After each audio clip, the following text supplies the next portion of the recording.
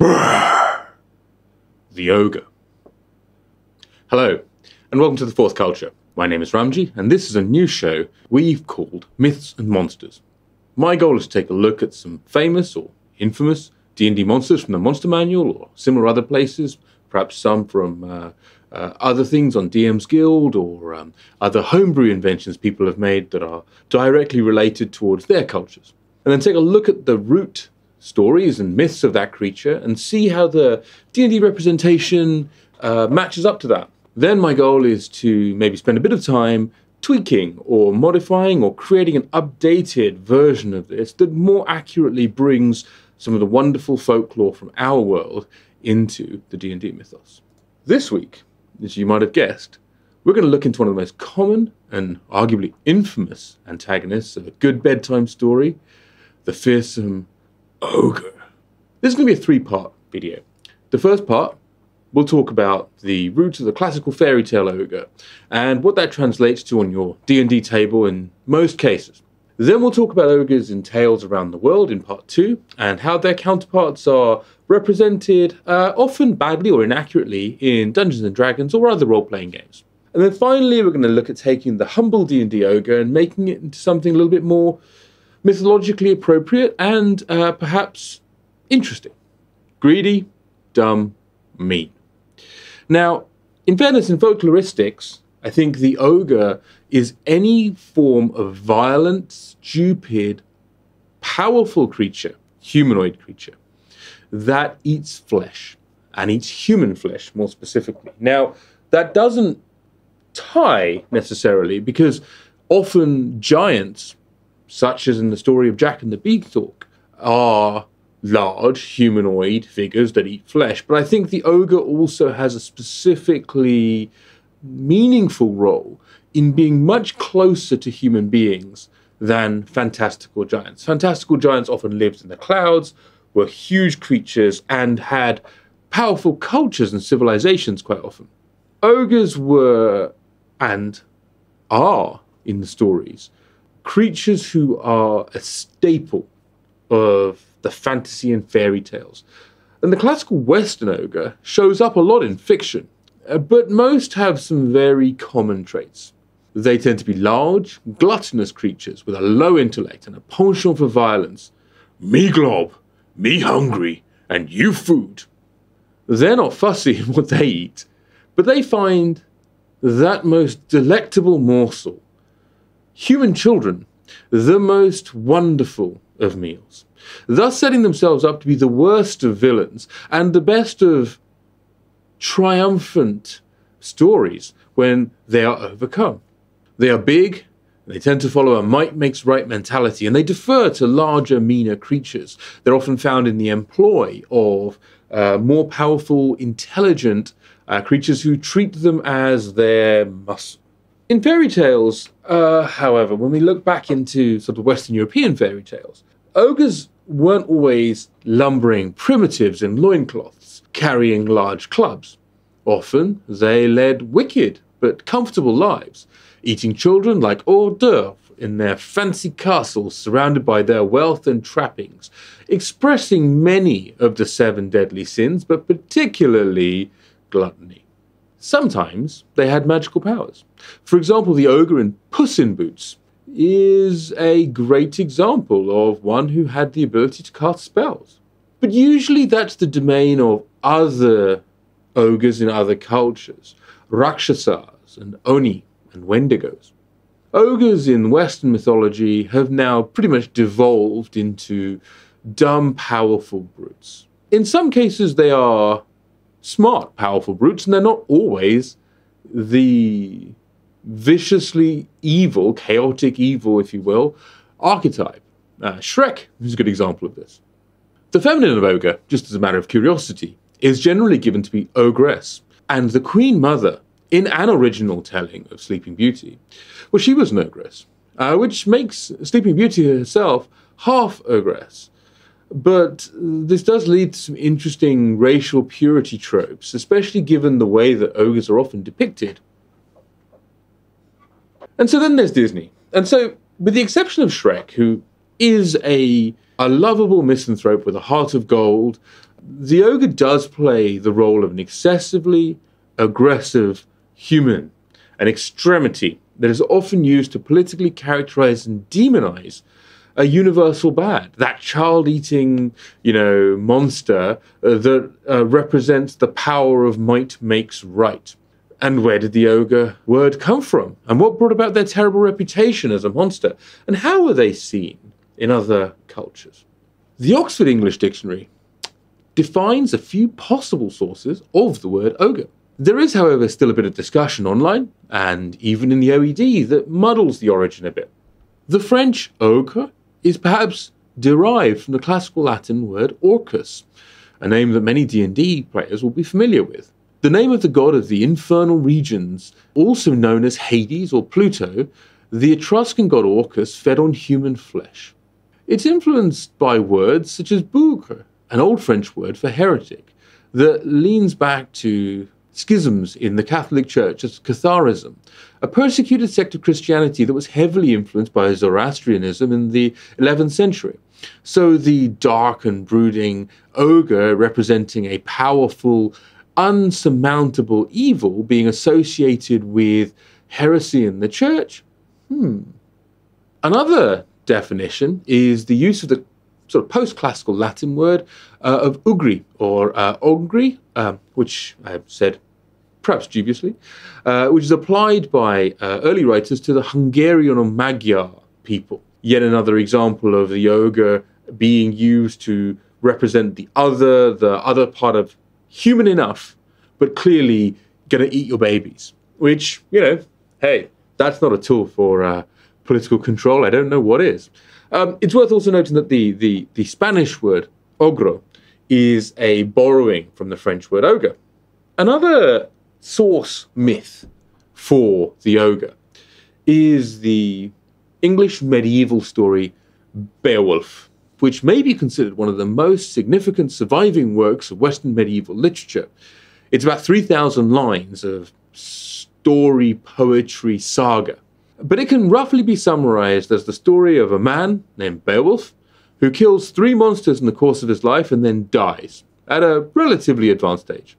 Grendel, the most famous of the monstrous opponents of Beowulf, is often referred to as an ogre. It's worth mentioning that at times Grendel's referred to as a goblin or even a giant. So these words are clearly somewhat interchangeable, as we'll see a little bit later. But even so, goblin, giant or ogre, Grendel has fangs, the ability to drink blood, crush bone and swallow prey live. He's a merkstapper, a border stepper, a foreigner, whose eyes glow with a grim light, a descendant of Cain, the exiled murderer of the antediluvian myth, often considered the damned progenitor of vampires in our modern stories. Grendel is shaped like a man, but is much larger and lives in a gloomy underwater lair beyond the Mikan Moor, the Dark Moor. Sounds pretty damn D&D right now, huh? Also, Dark Moor heeds his victims, bones and all, and fights without weapons or armor in frenzied attacks that leave dozens dead in his wake. This bears some recollection to the idea of berserkers in the Norse stories. Also, the mentioning of the Dark Moor also brings to mind the concept of Moorishness, though I think that may post-date this a little bit. Grendel is an envious, resentful, and angry towards all mankind, possibly because he feels that God has blessed mankind, but that he as a descendant of Cain may never be blessed. Grendel especially resents the light, joy, and music that he observes in Hrothgar's beautiful mead hall. He's protected from man's weapons by a magic charm, and he devours some of the dead on the spot and carries others back to his lair to share with his mother beneath the moor. The first night that Beowulf spends with the Scyldings, Grendel stomps up from the swamp, bashes open the mead hall's door with a single tap, and quickly wolfs down one of the poor residents inside. Pretty grim. So, my personal theory is that the word ogre is therefore influenced by the Norse word Jotunn, giant, which is corrupted into Jotunnus or Etin inside the story of Beowulf. It's considered to be one of the other races that are mentioned in the story, along with elves and Orkneys. It's possible that Ogre also comes from Orc and Orkneys, and we'll talk about that in a second, but the Yetins, the Orkneys, the elves, the Jotunns and everyone else are part of the folkloric landscape of the British Isles and this part of Europe at the time, and they were often, especially Yetins and Jotunns, they're considered to be a thing called bogles. They're bogeymen, sort of bog creatures. They're often used in stories to scare children and warn them away from the stupid activity of wandering around in tar bogs at night, but also used in effigy to scare away creatures from the fields. Pretty fucking cool. So where did the word ogre come from? So between Beowulf and the links to the Latin orcus, we come to the Middle French orc, for meaning hell, and also the Italian word orco, demon, huerco, devil, personification of death, the Sardinian word orcu, for another word for demon, and the early Dutch word orc, meaning an unruly savage. We can see that the ogre and the orc really share the same rough mythological space of being a profoundly important monster that is representative of evil, powerful forces. Humanoid, demonic, a bringer of death and suffering. But it's worth pointing out that the Tolkien orc, and Tolkien was a huge, he was an English professor, I believe, and certainly he was a student of English literature, especially Old English literature. And in Beowulf, Tolkien was inspired to understand that the elves existed and the orcs existed, and even the fact that Etins, which do exist in some of the other tales, existed. So the ogre itself is not, I don't believe, directly addressed much by Tolkien. I think there's a passing reference to ogres as being giantkin. Beyond Beowulf, though, the ogre really first appears widespread in the famous story Hop of My Thumb, Le Petit Poucet, one of 8 fairy tales published by Charles Perrault. And it's a classic example of the Arne Thompson Uther trope of the small boy defeats the ogre. But the most famous ogre, of course, is the shape-changing Marquis of Carabas from Puss in Boots, who the anthropomorphic eponymous cat defeats. So, this is a Dungeons & Dragons channel. Let's talk about some Dungeons & Dragons. Let's compare and contrast the way the ogre is talked about in D&D, and you'll see that there are some common themes to explore. The simplification and dehumanization of the ogre as a brutish, giantish glutton representing a simplistic version of Grendel is pretty common in all of the versions of D&D, and in the definition of the ogre. And we'll get to how to make your D&D ogre a bit more punchy in part 3, but first let's delve into what the monster manual says. Ogres are as lazy of mind as they are strong of body.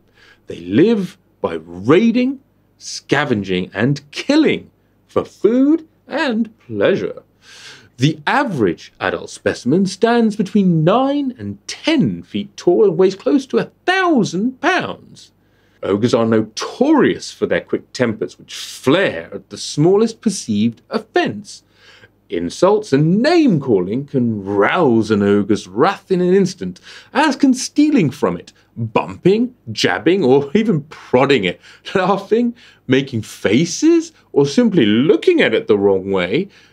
When its rage is incited, an ogre lashes out in a frustrated tantrum until it runs out of objects or creatures to smash.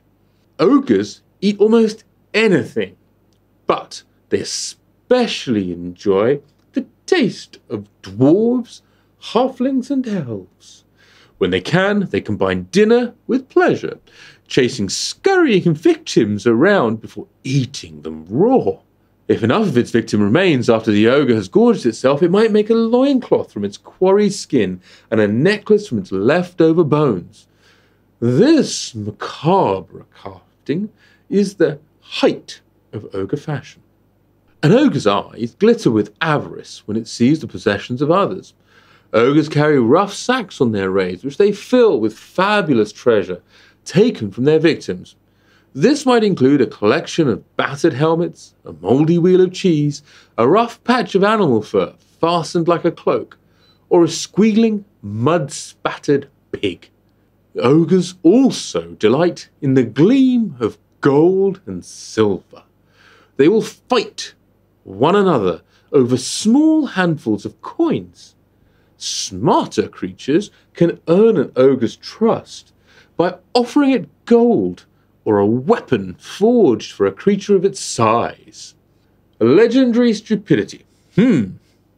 Few ogres can count to 10, even with their fingers in front of them.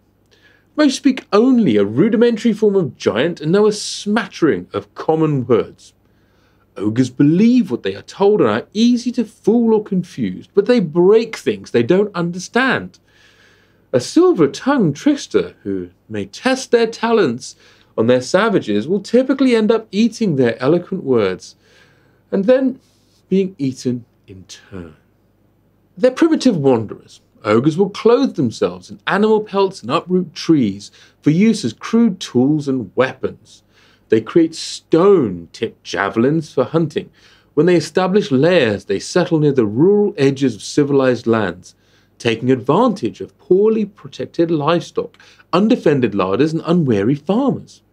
An ogre sleeps in caves, animal dens, or under trees until it finds a cabin or isolated farmhouse, whereupon it kills the inhabitant and lairs there. Whenever it is bored or hungry, the ogre will venture out from its lair, attacking anything that crosses its path. Only after an ogre has depleted an area of its food does it move on. Ogres sometimes band together in small nomadic groups, but they really lack a true sense of tribalism. When bands of ogres meet, one might attempt to capture the members of another group to increase its numbers.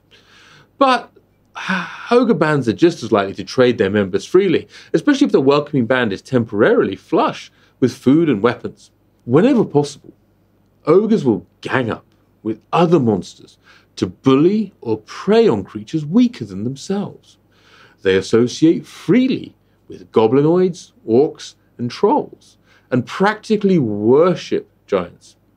In fact, in the giant's complex social structure, known as the ordinal, ogres rank below the lowest of giants in status. As a result, an ogre will do nearly anything a giant asks of it. Let's talk about some crunch. The ogre is a low armor, high speed, CR2 creature. This means that a group of 4 or 5 relatively standard geared level 2 characters can expect to fight and win against an ogre. We're going to take a look at some of the maths behind that in the crunch. We're also going to talk a little bit about what an ogre can do to your party. Let's take the example of 5 level 2 fighters wielding longswords and shields with maybe 20 hit points or so against an ogre. If you take the starter equipment that's available to you, we use D&D Beyond quite often, so pick a starter fighter, give them chainmail, which they'll get, give them a shield. They kind of come out of the gate using the standard array with an AC of 19 if you set your stats up that way, which is pretty good, actually. Additionally, with a longsword as their melee weapon, they'll do 1d8 plus 3 points of damage, which is, give or take 5.5 for a d8, plus 3, so 8.5 points of damage per hit. So we're going to break this down a little bit and talk about the humans and the ogres. So human initiative has an expected value of 12, meaning that they have a +2 on their initiative roll, and 12 to 12.5. I'm going to start rounding down things just to make it easier, but give or take, what that means is the attack roll, given they've got +5 to hit, is a 15. Now an ogre's got an AC of 11, which means most of the time you need to roll kind of 6 or more to hit, which means that that's actually a 25% chance of missing. The ogre goes in the lower initiative, which means in general they won't get the chance to attack first, especially because they're not that perceptive anyway. They're not really going to pay attention to what's going around them. So as a result, they go on an initiative of 9, give or take, and an expected value for their attack roll is actually a bit better. It's 16, because ogres are, they have a bit of punch to them. They're quite strong. What does that mean? Well, it means that actually, though, 16 on your hit roll isn't going to hit that often, right? Even with a regular sort of distribution, you're actually going to miss 65% of the time and you'll hit 35% of the time, given that you've got an AC of 19 to be on your chainmail and shield-wearing fighter. So 5 well-armed level 2 fighters will take down an ogre, and they'll take them down in about 5 rounds, give or take. So that's pretty fair. That's kind of the goal, I believe, that the game balances after. Not a bad outcome to talk about. But 5 peasants, on the other hand, who are don't have necessarily the armor, and they're sat at AC 10, all of a sudden, now the ogre is missing, well, 4 times out of 20, and that's not a whole lot. That means 80% of the time that ogre's hitting. And each time that ogre hits, it's doing a lot of damage. For 13 points with the Grey Club. So doing 13 points of flat damage every time you hit, well, your average peasant doesn't have 13 hit points. In fact, doesn't have 5 hit points, I believe. So you can see that ogres are the stuff of Peasant Nightmare, but a band of well-armed level 2 fighters, could be considered knights, would put down an ogre. So from a narrative balance perspective, this works fine. Your village will be terrified of an ogre. They will keep people away from them as much as possible because this thing can see in the dark, really isn't really picky, has no qualms about killing the old, the weak, the strong, or otherwise, and probably not many people in the village are as strong as a level 2 fighter. And so the ogre becomes the ogre of nightmares, but is put down by a band of the king's knights, or the player characters in this case. But in the crunchy sense, however, it doesn't work, because level 2 characters tend to be quite powerful. I mean, we've just used the standard array here, so sure, you can absolutely play a very, very realistic D&D game. But if you're not playing that style, and you are playing a slightly more high fantasy game, an ogre will get put down very quickly by your level 2 party. Now, of course, this is 5 fighters and 5 rangers wouldn't get the extra actions. There's a whole bunch of additional things here to consider. But I've not actually taken into account the action surge as part of the math below. The action surge just means you'll get it done 1 round quicker. But if you had 5 mages, okay, that might be tough, but actually 5 mages would still do a fair amount of damage, and Magic Missile will hit every time. So there's a lot of damage that comes out in your level 2 characters for a given single ogre. So I would suggest that this should be considered a relatively straightforward encounter. So there are other kinds of ogre, and we can call them ogre-kin if you like. Ogrillions, orogs, are mentioned in the Fiend Folio way back in Advanced Dungeons & Dragons times. An ogrillion is a French word for the child of an ogre. In D&D lore, interestingly enough, it is the offspring of an orc and an ogre. Apparently a female orc and a male ogre. I mean, who knew? It's worth noting, apparently, that a male orc and a female ogre will produce an orog. Okay, well, there we go. However, ogrekin are not that present in the D&D of today. In fact, in anthropology and mythology circles, as we said earlier, the word ogre is used to refer to any man-eating giant in the folklore. It does include European ogres, Arabic ghouls, Persian divs, Algonquin Baycock and Wendigo, the Japanese Oni and the Indian Rakshasa, amongst many others. Ogre Magi, or Oni, are long-time monsters in Dungeons & Dragons and have been around since the 70s. As of Rakshasas, though, the Rakshasa that you see in the game bears very little relation to the Rakshasa of the stories and mythologies from the subcontinent. And as we've discussed ourselves, the ogre itself is a creature of folklore. The Ogre Magi is also a creature of folklore, but a very different one, and is very much a case of pretty blatant and not particularly tactful cultural appropriation. In fact, they kind of knew it at the time because they called it the Japanese ogre. So, in our next episode, we're going to take a look at some of these myths from around the world. We'll talk about different types of ogres, and we'll talk about their role inside the cultures and the stories from different parts of the world. The thing that I really want to leave you with, though, is that the ogre is a creature of nightmare. It's the thing that's used to scare children, and it sits deep, deep inside the psyche of all of your player characters. So don't make the ogre a dumb brute, chaff to be reaped by your players as they get stronger and stronger. Instead, imagine a world where ogres get organized, that there's a bell curve, and perhaps ogres are a little bit dumber, are a little bit more animalistic, and are a little bit more brutal on average. But hey, there's a bell curve, and some of those ogres are magicians. Some of those ogres are clerics and wizards and scholars, and over time, they develop civilization. They become stronger. They collaborate. Maybe their society is based on different principles and appears to be violent and one where survival and strength is respected more than anything else.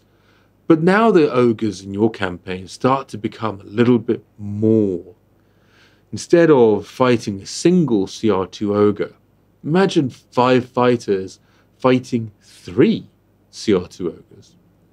All of a sudden, that's not a lopsided fight anymore. They're not going to win that. Now imagine those ogres are starting to wear plate mail.